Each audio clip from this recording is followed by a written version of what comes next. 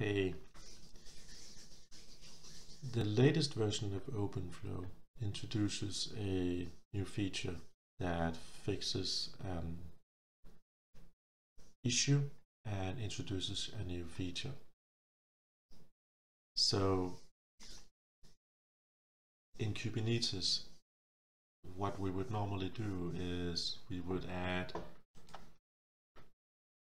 let's say, 3 API parts, and when clients connects, they will then get evenly distributed across all those API parts.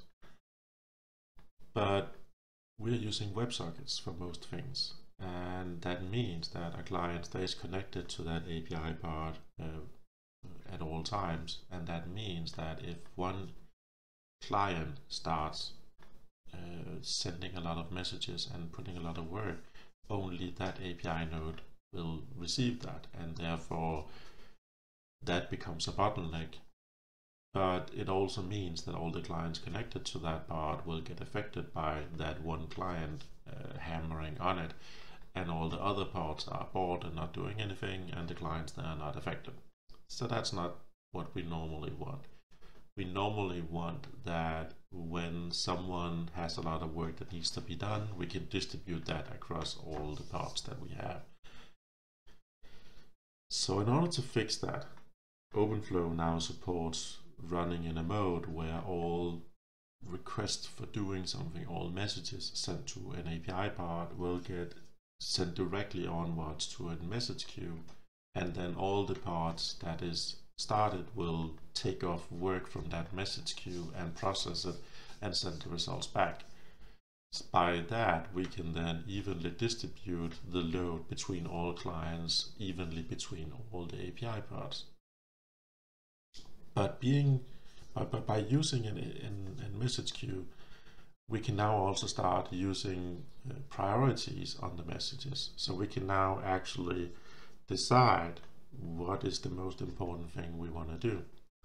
So let me show you.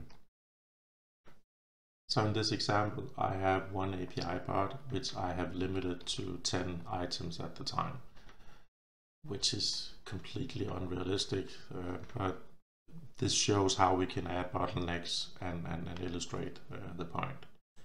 So if I have a test collection here and I add a little bit of data to it, you can see that it's responding very, very fast. I'm getting my results as I would expect.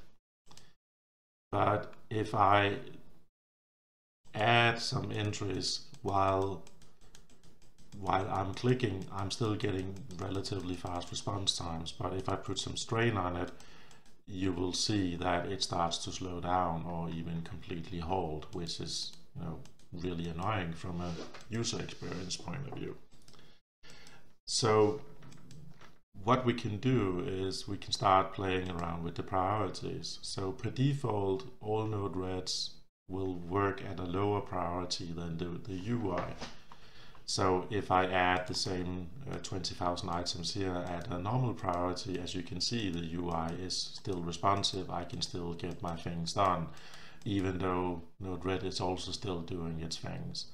But if I have something that is super important and more important than anything else, I can get that through with a higher priority than anything else and thereby block it.